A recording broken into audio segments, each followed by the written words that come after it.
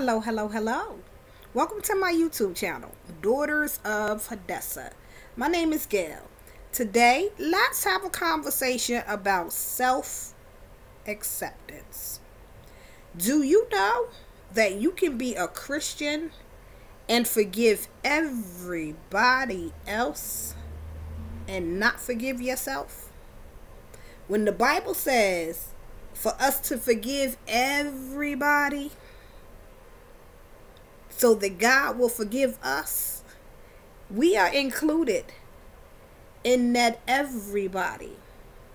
And me being a Christian, there were two things that I had to do to get over feeling guilty about things in my past, things that I could never change, about my issue with me, being a queen baby.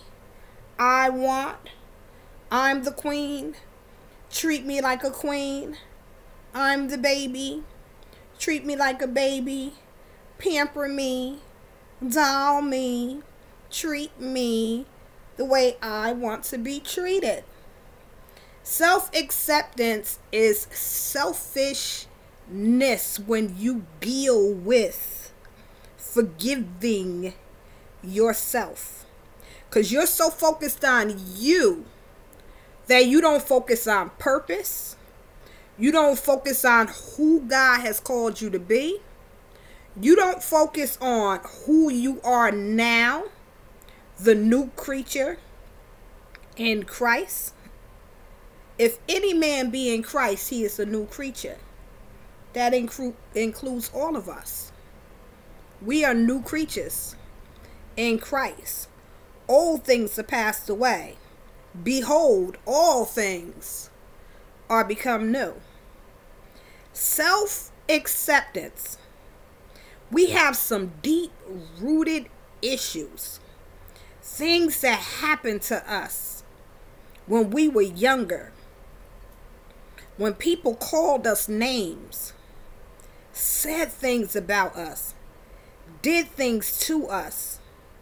We took all of that in, and it affected our self-acceptance. What somebody else did to us, denied us, rejected us, abandoned us, hurt us, causes us to deal with self-rejection. Somebody passed away. I never got a chance to say I was sorry. I never got a chance to ask them to forgive me. I never got a chance to deal with this issue. They never got a chance to see me sane. They never got a chance to see me sober. They never got a chance to see me in my right mind. I beat myself up about the things that they never got a chance to see. Somebody hurt me when I was a little kid. The way he hurt me, there's no way that I could be of any value. There is no way that I could have self-worth. I'll look at you. I'll envy you. I want to be you. I want to be like you, because I can't accept the beauty that is in me. We come to church, we get dressed, we are fine from head to toe, well dressed. We lift our hands, we are Holy Ghost fire, Holy Ghost power, and the whole time we're wearing a mask. Because my self-acceptance is in the basement. I don't accept myself. I don't forgive myself. I don't believe that I can be any more than who I am, be anywhere greater than where I am, and it shows in where we are. And when I'm talking to you, I'm talking to me too. My self-acceptance had to come through Jesus Christ. Because I beat myself up for a long time about my past. Things I did not know. I was heated with my mother because I heard about rich dad, poor dad, and all these think and grow rich and all of this stuff that was out. And I had dreams to be a millionaire one day. Why didn't somebody tell me that money was energy? The value of money. How to balance my checkbook. The school never told me any of this, so I had an attitude because it was about me, me, me. Mommy, why didn't you teach me? Why didn't you tell me? Me, me, me. Self-acceptance is not only rooted in our selfishness, but it's also in our ego. Oh, you hurt my feelings. You can do the same thing to somebody else, but when it comes back to you, your ego is damaged. Oh, it's bruised. Oh, I can't get over this. You talk about everybody, and then when it comes back around to you, your ego is hurt and crushed after you done talked about everybody else. Sweetie, seriously. Self-acceptance comes in the fact we are selfish. We wear a mask because we don't want to deal with accepting ourselves. So we rather look like I love myself. I accept myself. I don't know what you're talking about. That is not me. And then we get home, pull the mask off. We are stressed. We are depressed. Our lives don't measure up. I don't look like everybody else. I'm not getting the blessing that everybody else is getting. Because my self-acceptance, my identity, who I am in Christ, is all a front. Because one, I truly don't believe what the Bible says about me. So two, I refuse to receive that this blessing could happen for me. Let's talk about the woman at the well. Girlfriend, John chapter 4. The woman at the well had 5 husbands. Bible doesn't say what happened to them. Only the fact that she had 5 husbands. And the man that she was now living with was not hers. Whose was he? Was he somebody else's husband? Was he a boyfriend? We don't know what happened to the other 5 husbands and how she got to the boyfriend status. But the women, you don't hear anything about the women of the day. When you read the commentaries will tell you that she went to the well around the time that she went to the well because she wanted to avoid going when the other women went. She was scandal. She was scandalous. They talked about her. They ran her name through the river, through the muds. Because she done had 5 husbands. And you notice some of them little chitty-chatty, little bitter bitties. They probably was jealous of the fact that she had more than one husband. And they was still stuck with Mr. Grinch that they were dealing with. Well, anywho, self-acceptance. The woman at the well, she could have allowed what the women said about her. And who's to say she didn't? After having 5 husbands. What's wrong with me? Did they all die? Am I killing these men? Am I taboo? Is there something wrong with me? Am I like one of the X-Men? Like everybody think that I touch, it dies? Am I a black widow? You know, she could have really beat herself up in her self-acceptance instead of her accepting herself for who she was. She could have had all kind of things going on. The men probably left her. I don't want you. Left her and married somebody else. That's another thing. Self-acceptance. What's wrong with me? Why they don't stay with me? Whatever the issue was, the Bible does not tell us exactly what that issue was. But it tells us she had 5 husbands.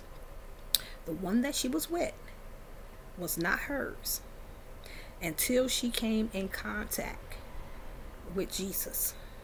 Self-acceptance comes in us recognizing and realizing that it is not in our power to do anything to accept ourselves on our own.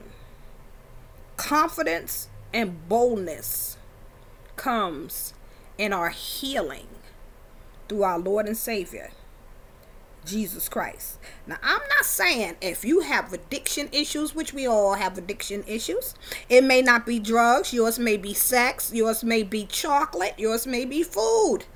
We have different issues. Some people go shopping and know they don't have the money, but you want to buy all of this stuff. You're addicted. So in our addictions, we have other programs that we can tap into because we are building ourselves back up, addiction or not. What has been torn down, the rejection, the abandonment, who left me, who died, who went and got married on me, who had sex with my best friend, who stole my money, who did this, who did that, why did they take it from me, why did this happen to me, what's going on with me that people keep doing this to me, am I cursed, what's going on with my life? It just seems like everything is just so negative. You don't have self-acceptance, and that self-acceptance comes in to play.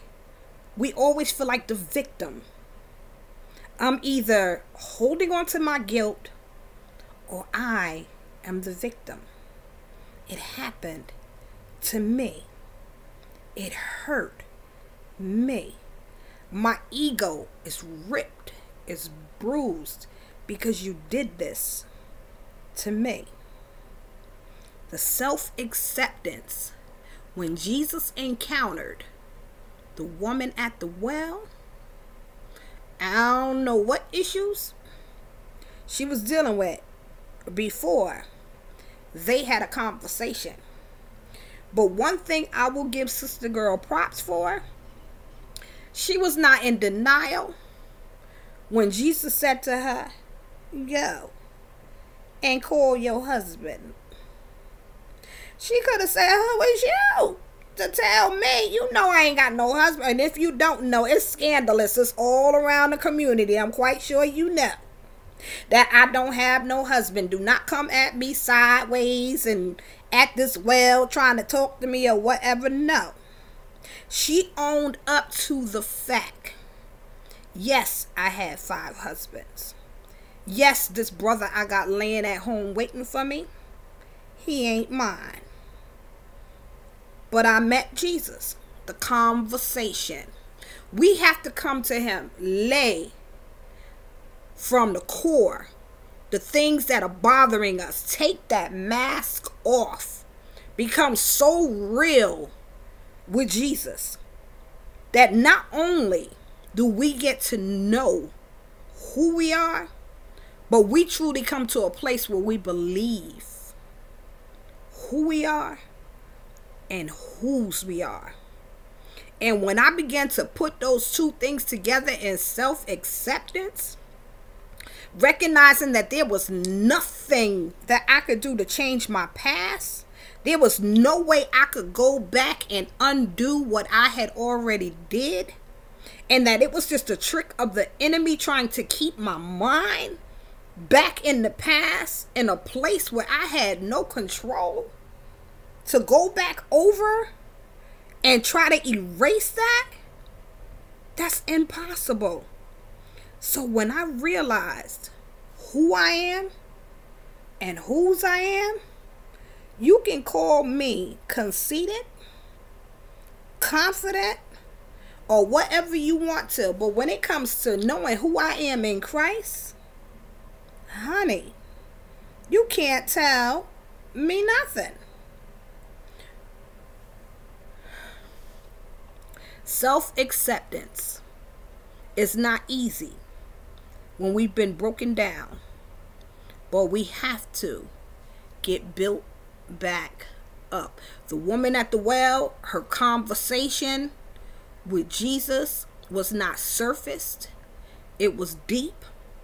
In the same way, the women may have broke her down, the men may have broke her down, she may have been broken down, being that this was the 6th relationship that she was in. But sister girl, after her encounter with Jesus, honey, she was gun-ho.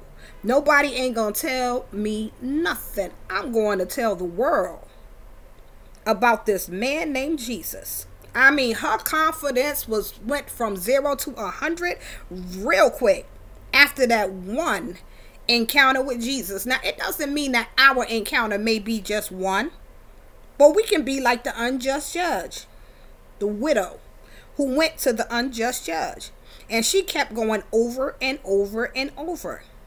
It may not happen for you overnight. It didn't happen for me overnight. My deliverance took place. I had to take abandonment issues. I had to take rejection. I had to take fear. I had to take people pleasing. I had to take so many different layers, but I took them one at a time. I wasn't ashamed. I wasn't embarrassed. When I needed to cry out, I didn't care if I was in the middle of the church service, the only person standing up with my hands raised, crying from the depths of my soul because I wanted to be healed and set free. I didn't care what May, JJ, or anybody else was saying to me on the next pew, about me on the next pew, because I needed my liberty, and I got it. And self-acceptance came to me in the form of knowing who I am. It wasn't about what I did in my past. It wasn't about me. It wasn't about my ego. It was about me picking up my cross, being grateful for all that Christ did for me, seeing my purpose and running in confidence in that thing. The woman at the well left her water pot, left everything behind, went into the city and told the people, come see a man. I say to you, deal with your issues. Go to Jesus real. Go to him raw. Drop them water pots. Drink from the well. Hear what Jesus is saying. And when you get to a place of confidence, and you know that God is calling you to be someplace, to do something, drop them water pots. Be about your Father's business. But first, deal with you. This is Gail, Daughters of Hadessah, talking about self-acceptance. Have a blessed and prosperous day.